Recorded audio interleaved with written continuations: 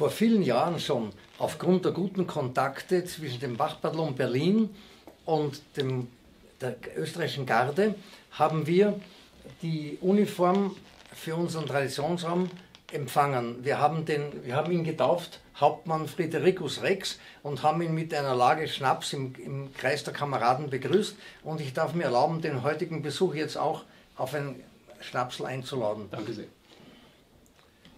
Zum Wohl. Es ist eine alte österreichische Tradition, dass man die Dinge auch geistlich oder geistig belegt. Und ich darf mir erlauben, dem Kommandanten des Wachbataillons Berlin eine österreichische Garde Nasen-Mund-Schutzmaske zu übergeben. Die Fahne der Garde, die in ihren ältesten Teilen aus dem Jahr 1790 stammt, begleitet mich seit meinem Einrücken im Jahr 1960. Und darum bin ich sehr stolz, dass ich diesen Traditionsraum einrichten durfte, weil da auch ein bisschen das persönliche Herzblut dran hängt. Man sieht hier an der Fahne, die wird getragen in Marschrichtung, dass auf der linken Seite das Wappen des damaligen Kaisertums Österreich ist. Ich habe dann später ein Truppenkörperabzeichen der Garde entworfen, das beide Elemente verbindet, den Adler der Monarchie mit beiden Adlerköpfen und den heutigen Republikadler mit einem Kopf. Eine Garde in Wien gibt es bereits seit dem Jahr 1802, also da bin ich dann später dazugekommen. Und es macht mich sehr stolz, dass ich immer noch diesem Verband dienen darf. Fahnen, die immer wieder mit der Truppe ausrücken, sind starken Anforderungen ausgesetzt. Wind und Wetter, sogar Eis müssen sie aushalten. Daher werden Fahnen immer wieder restauriert. Die Restauratorin dieser Fahne hat mir erklärt, von der originalen Fahne aus dem Jahr 1790 stammen noch die untersten Schwanzfedern und das Tiroler Wappen. Das ist noch aus der Fahne von 1790 und sie selbst, die Fahnenrestauratorin, hat hier in den Zepter als genetischen Fingerabdruck eine Haarsträhne von sich eingenäht.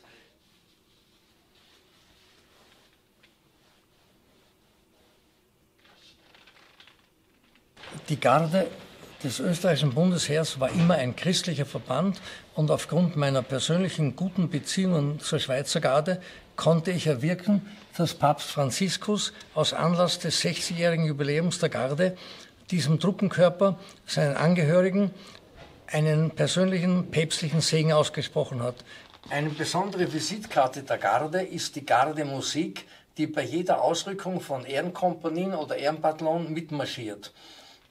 Leider ist die Anzahl aus Kostengründen zurückgesetzt worden, aber man sieht hier noch einen Musikzug der Gardemusik in Marschformation und man sieht auch das Trommel-Pony.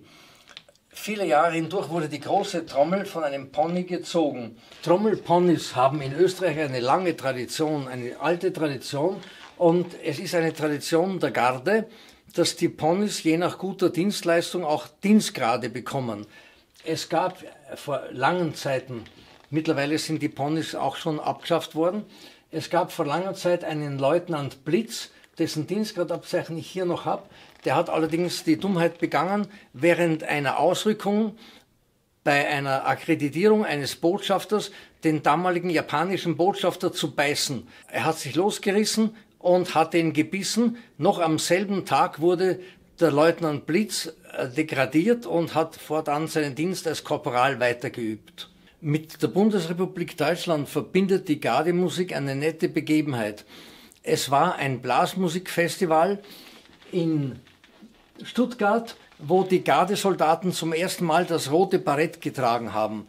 Seit dieser Zeit trägt jeder Gardist im Dienst das rote Barett, auf das wir sehr stolz sind. Diese Feldkappe bzw. der Stahlhelm bei der Parade war die Kopfbedeckung der Gardesoldaten lange Zeit, bis dann eben das rote Barett eingeführt worden ist. Die Garde ist nicht nur eine Repräsentationstruppe, sie ist auch ein infanteristischer Kampfverband und unsere Kameraden werden sowohl als Ehrengardisten wie als Infanteriesoldaten ausgebildet.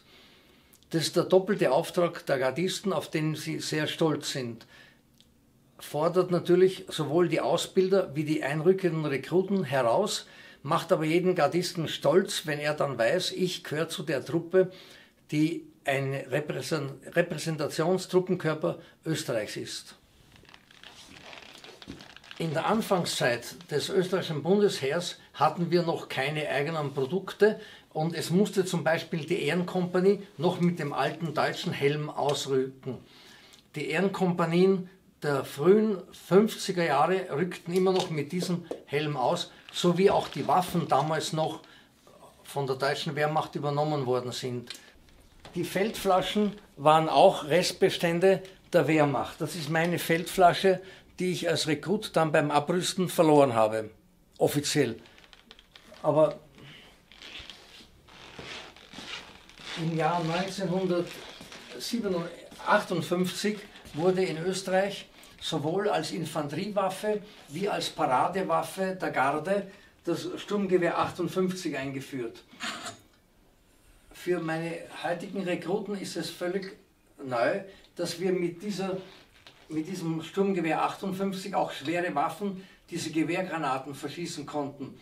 Das sind noch Restbestände der Amerikaner, die sie bei uns zurückgelassen haben.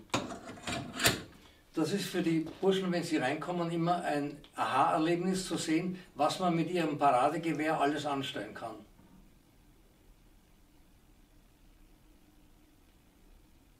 In diesem Bereich des Traditionsraums präsentiere ich die Zeit des Gardebataillons der Ersten Republik. Das ist bei uns die Zeit von 1918 bis 1938. Nach dem Bürgerkrieg des Jahres 1934 wurde von der damaligen Regierung ein österreichisches Gardebataillon aufgestellt. Der Bundeskanzler Dollfuß wurde damals am Ende des Bürgerkriegs erschossen und damit so etwas nie wieder passieren soll, wurden die öffentlichen Gebäude, vor allem die Regierungsgebäude und das Parlament, dauernd von Soldaten des Gardebataillons bewacht.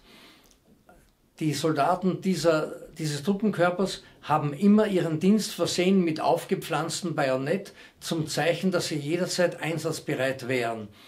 Wir Burschen der Zweiten Republik haben das noch nachzubüßen gehabt, denn bei jeder Ausrückung zur Ehrenkompanie oder irgendwo im Ehrenspalier mussten wir zum Zeichen des vollen Einsatzes 2 volle Magazine Sturmgewehr 58 Munition mittragen. Und das waren jedes Mal am Bauch noch extra 2,5 Kilo zu den 5 Kilo der Waffe. Aber wir haben das natürlich im Sinne der Tradition auch durchgehalten. Und wie man sieht, ich habe es überlebt, über 60 Jahre hinweg. 2 Objekte, an denen ich persönlich sehr hänge, weil sie direkt in die Anfänge der Garde und auch in meine Anfänge reinreichen, sind dieser Offizierssäbel, der stammt noch aus der Monarchie, wurde bereits in der Ersten Republik von dem damaligen Leutnant Birsack getragen. Und heute führen die Offiziere der Garde wieder einen Säbel. Dieses Stück war schon bei der allerersten Parade der Garde, damals noch Heereswachbataillon genannt, dabei. Dieses Flügelhorn stand hier im Musikzug. Das ist die angetretene allererste Formation Österreichs, die provisorische Grenzschutzabteilung im inneren Burghof. Der damalige Bundespräsident schritt zum ersten Mal wieder eine Front österreichischer Soldaten ab. Und in diesem Verband ganz rechts steht die damalige Musik, aus der später die Gardemusik heraus sich entwickelt hat. Mit der Errichtung des Gardebataillons der Ersten Republik am 1. März 1935 nahm auch der erste Kommandant des Gardebataillons, Oberst Möller, den Offizierssäbel mit. Es ist dies ein Säbel der Kavallerie. Bis auf den heutigen Tag wird die Tradition des Offizierssäbels als Kavalleriesäbel beibehalten. Die Unteroffiziere in der Ersten Republik hatten auch einen Säbel, und zwar den echten Infanteriesäbel. Und das ist der Säbel, der am kommenden Traditionstag, am Freitag, den Offizieren wieder übergeben wird. Deutlich erkennbar, er hat einen schmalen,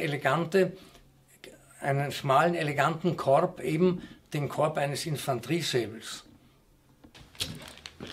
Ein weiteres Stück des Traditionsraums, auf das ich sehr stolz bin, ist dieser Unteroffizierssäbel der Ersten Republik.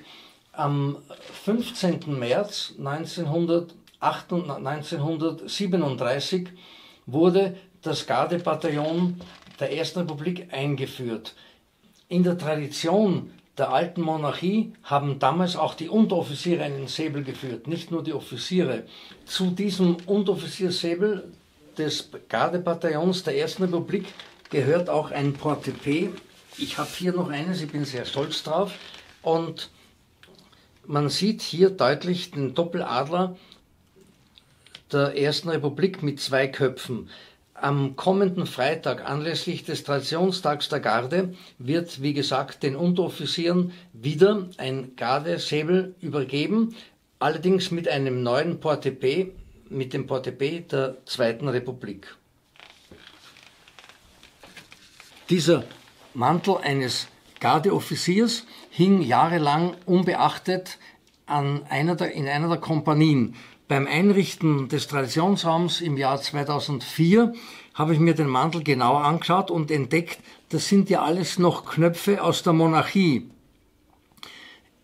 Nach dem Öffnen des Mantels habe ich innen das Etikett des Namensträgers gefunden, ein Rittmeister Pius von Reinhard zu Turnfels, und in einem schlauen Gardebuch konnte ich dann anhand des Einrückens, weil jeder hat seine Uniform selber finanzieren müssen, das Jahr datieren. Dieser Mantel aus feinst gegerbtem Hirschleder stammt aus dem Jahr 1898 und ist ein echter Brückenbau von der damaligen Zeit zur Garde von heute.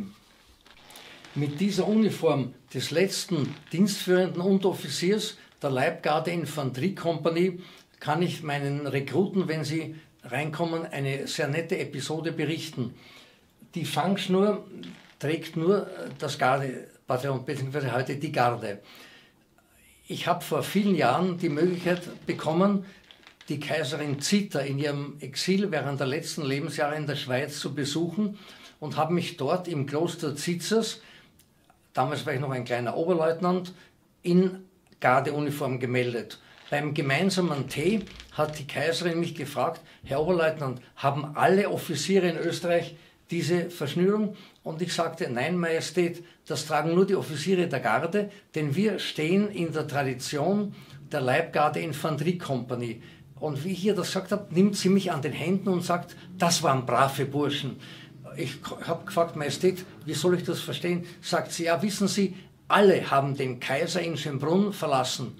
Nur die Leibgarde-Infanteriekompanie und eine Kompanie Kadetten aus Wiener Neustadt, die sind bei uns geblieben, bis wir dann Schönbrunn endgültig Richtung Exil verlassen haben. Und wenn ich das den Burschen erzähle, dass diese Soldaten damals, es war eine Umsturzzeit, also wirklich ihrem Treuegelöbnis bis zuletzt gedient haben, dann wird jeder von den Burmen um einen Zentimeter größer. Ich weise darauf hin, ihr habt tolle Vorbilder, macht euren Dienst auch so, dass man von euch nur tolle Sachen berichten kann. Ein militärisches Vorbild in Österreich ist seit Jahrhunderten der Prinz Eugen von Savoyen. Ursprünglich für den Priesterberuf angedacht, den er nicht annehmen wollte, hat er seine Heimat Frankreich verlassen und als knapp 20-Jähriger seinen ersten großen Feldherreneinsatz bei der Entsatzschlacht am 12. September 1683 bei der Türkenbelagerung von Wien erlebt. Er hat in der Folge intensiv im Auftrag der Kaiser gegen das osmanische Heer aus dem Osten gekämpft. Berühmt ist die Schlacht von Belgrad, die auch in einem sehr populären Lied, Prinz Eugen, der edle Ritter, heute noch gegenwärtig ist. Die Garde ist sehr stolz, dass sie über einen eigenen Defiliermarsch verfügt. Es ist der Wagramer Grenadiermarsch. Der wurde der Vorgängertruppe des Gardebataillons im Jahr 1809 vom Erzherzog Karl am Schlachtfeld verliehen. Das Besondere, der Marschrhythmus ist anders als jeder andere. Also nicht dieses Bum, Bum, Bum, Bum, sondern da-da-dam, da-da-ram, dam-dam-dam-dam, da-da-ram. Dieser lebendige Schlag, der begleitet die Garde heute bei jeder Ausrückung. Die Schlacht von Wagram ist für Österreichs Militärgeschichte von besonderer Bedeutung. Es war die erste Schlacht, in der Napoleon besiegt worden ist. Wir haben den Krieg nicht gewonnen, Aber diese Schlacht wurde gewonnen, das war der erste Erfolg Österreichs gegen Napoleon.